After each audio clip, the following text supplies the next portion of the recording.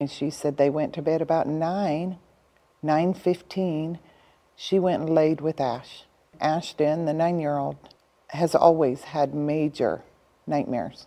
And when she went back to get in her bed, he was cold. She went to push on him and he didn't respond.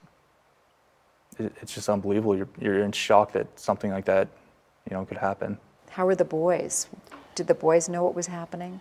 They knew something was happening, and they could see the ambulances and cops coming, and very distraught. They all just sat there and on the couch and just cried together.